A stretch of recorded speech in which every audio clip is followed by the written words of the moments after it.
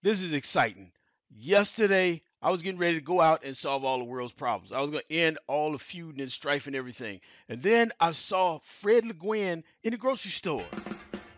Fred Le Guen is an Excel MVP in France, but he comes to Portland, Oregon to do his grocery shopping once a week. So I saw him in the grocery store and we started talking, and he asked me to check out his blog post. It was great. That's what I'm going to show you today.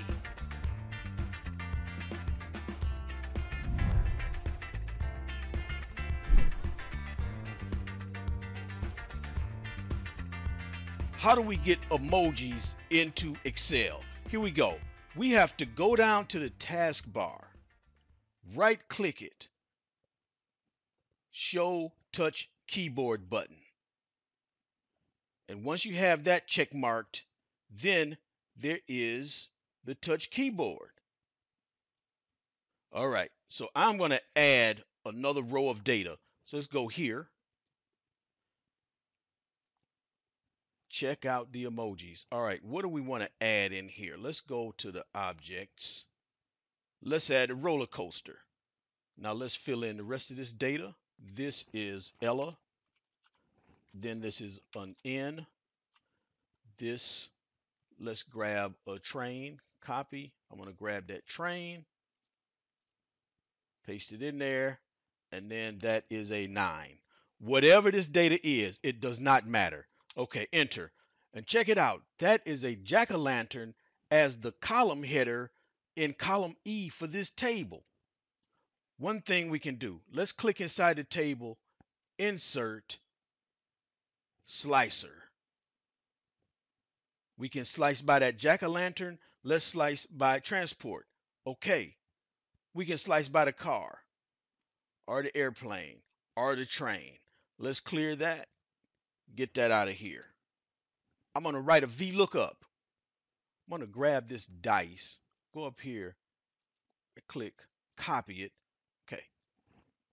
Equals VLOOKUP. Lookup value is what? I'm going to paste that dice in, but it's got to be in double quotes. Double quote,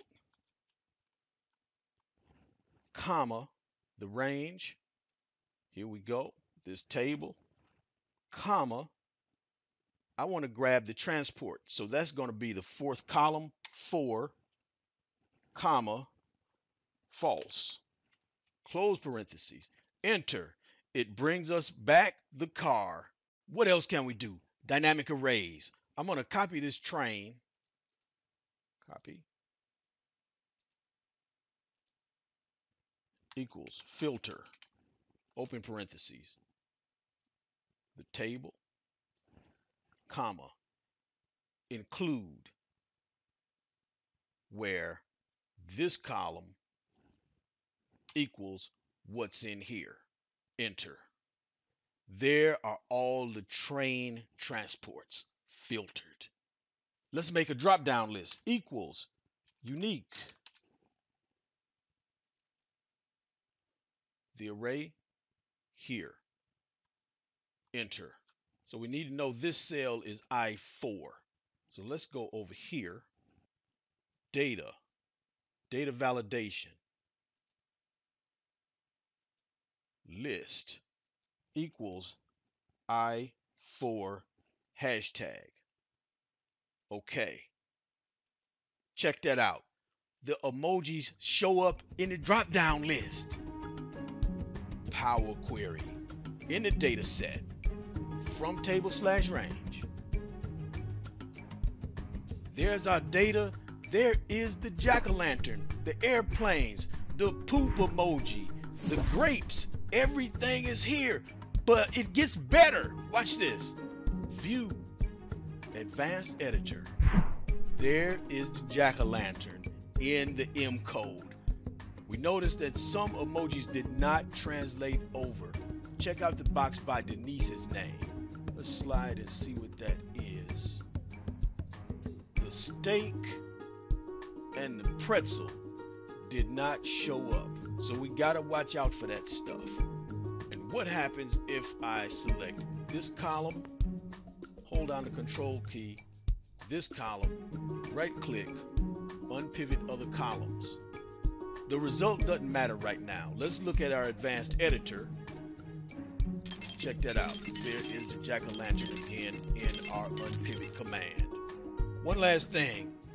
These black and white emojis don't look so attractive in the Excel workbook. But this is saved on my OneDrive. So we open this in Excel Online.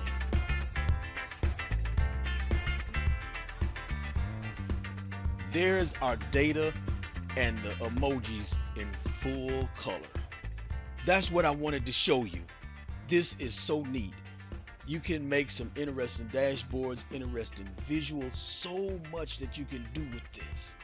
So go ahead, play with it, make use of this stuff. And thanks to Fred Le Guen for showing this. Do you see a use for this in what you do? Have you already been using emojis in Excel? I'm curious. Leave comments and let me know. See you in the next video.